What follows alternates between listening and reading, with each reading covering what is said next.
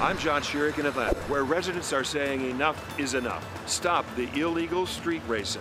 The Buckhead Coalition of Neighborhoods, representing tens of thousands of residents, preparing a resolution calling on the city to crack down even more and impose even tougher penalties on organizers and participants and spectators who are popping up by the hundreds all over town, shutting down streets, then moving on, trying to stay ahead of police. Police reassuring residents that putting offenders in jail and impounding their vehicles is a top priority now citywide.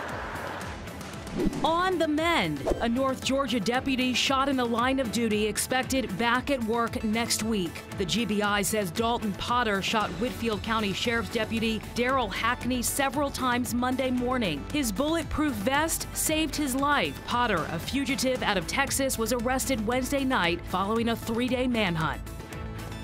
Cleared to play. Georgia State quarterback Michele Colasurdo has been given the all-clear to return to football activities. Colasurdo was initially thought to have a heart condition as a result of COVID-19, but after further evaluation, he was not suffering from any heart ailments. He's being phased back into practice.